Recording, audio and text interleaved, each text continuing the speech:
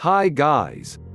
Hope all are good during this quarantine. During this lockdown we have seen our areas split into separate zones called red, orange and green zones. Do you know what is it?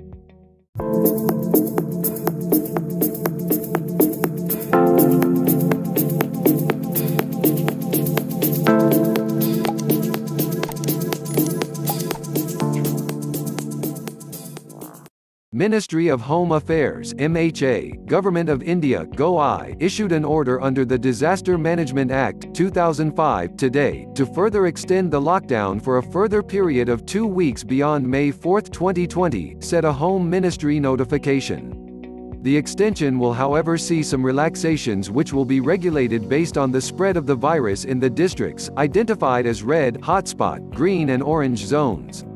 The green zones are districts with either 0 confirmed cases till date, or no confirmed case in the last 21 days. The classification of districts as red zones will take into account the total number of active cases, doubling rate of confirmed cases, extent of testing and surveillance feedback from the districts. Those districts, which are neither defined as red nor green, shall be classified as orange zones. Red zone. These will see intensified surveillance protocols, contact tracing and 100% coverage of Arogya Setu app. Containment zones will see house-to-house surveillance, home, institutional quarantining of affected, and clinical management. Strict perimeter will be ensured.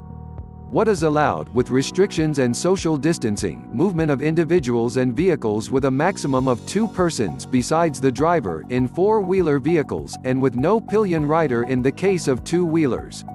Special economic zones, export-oriented units, industrial estates and industrial townships, manufacturing units of essential goods, including drugs, pharmaceuticals, medical devices, their raw materials, manufacturing of IT hardware, jute industry with staggered shifts and social distancing, and manufacturing units of packaging material, construction activities limited to in situ construction, where workers are available on site. All standalone, single, shops, neighborhood, colony, shops and shops in residential complexes, e-commerce activities only in respect of essential goods, private offices can operate with up to 33% strength. All government offices, food processing units, all agriculture activities, all plantation activities, all health services including AYUSH, banks, non-banking finance companies, NBFCs, insurance and capital market activities, public utilities. Orange zones, allowed in addition to activities permitted in red zone, taxis and cab aggregators will be permitted with 1 driver and 1 passenger only. Inter-district movement of individuals and vehicles will be allowed for permitted activities only. 4-wheeler vehicles will have maximum 2 passengers besides the driver, and pillion riding will be allowed on 2-wheelers. Green zones, allowed all activities are permitted except opening of schools, colleges, restaurants, large gatherings and malls. Buses can operate with up to 50% seating capacity and bus depots can operate with up to 50% capacity.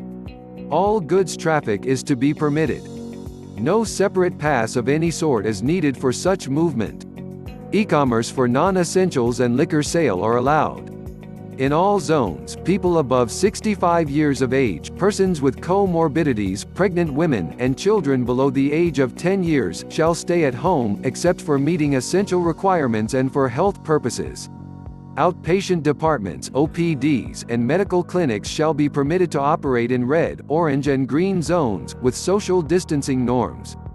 Air, rail, metro, running of schools, colleges, and other educational and training, coaching institutions, hospitality services, including hotels and restaurants, places of large public gatherings, such as cinema halls, malls, gymnasiums, sports complexes etc., social, political, cultural and other kinds of gatherings, and religious places, places of worship for public.